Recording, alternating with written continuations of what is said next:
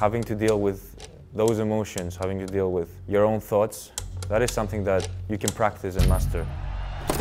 And Stefanos Tsitsipas can begin the celebrations.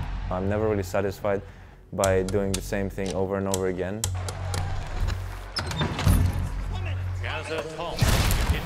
I really tend to push the boundaries and try and improve even during games. Oh, no way! No way has he made that! I am Stefanos Tsitsipas, and this is my mentality.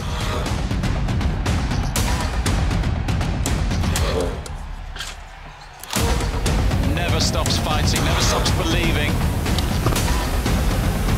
Such a huge appetite for competition, this guy. Each player has a different mentality, a different approach to tennis. How would you define yours? Aggressive, slightly creative. I'm never really satisfied by doing the same thing over and over again. I was trying to find new creative ways to perform a certain task and play in any conditions. Welcome to London and the Nitto ATP Finals. From Greece, Stefanos Tsitsipas.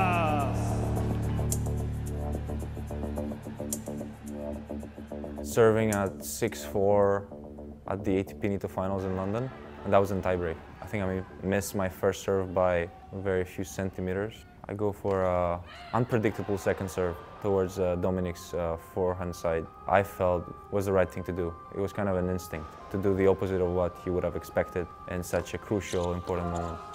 Stefanos Tsitsipas is the 2019 Nitto ATP Finals champion. I just need to stay as much alive as possible. I need to be in that moment. I need to slow down time. That is something that goes through my head. If I'm able to slow time down, then I'm able to see and predict and execute. I guess that's what adrenaline does to you. It kind of makes everything move so fast and in such a great flow without thinking sometimes.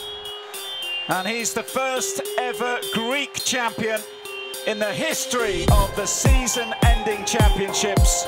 It's the 4th title of his career, but easily the biggest. What a day! Sometimes you're not conscious, that's something that can be in a way dangerous when you are very close at something huge and big for you.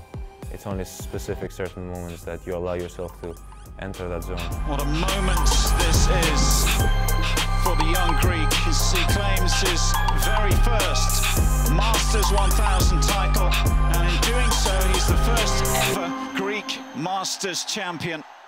Reward towards pressure.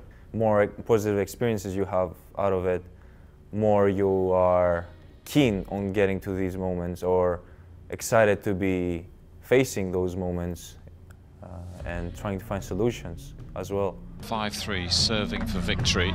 Looks like it's all done, but a couple of loose points.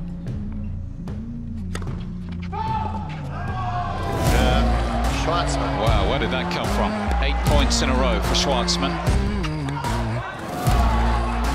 Just completely lost his rhythm now. Having faced those moments in a traumatic way where you're not able to respond and find ways and fight back and sometimes even win, that's when it really kind of gets tough to manage those thoughts once this moment reaches during a match. Oh, no way! No way has he made that! You can see how much is taken out of him, but again, he's found a way to win. Having to deal with those emotions, having to deal with your own thoughts, I would say that it's only you. External pressure, in a way, it's out of your control. But internal is you're in full ownership, full control of that. Mission accomplished in Monte Carlo for Stefanos Tsitsipas. It's back-to-back titles. That is something that you can practice and master over the course of many, many years. Tsitsipas so dialed in, so focused throughout.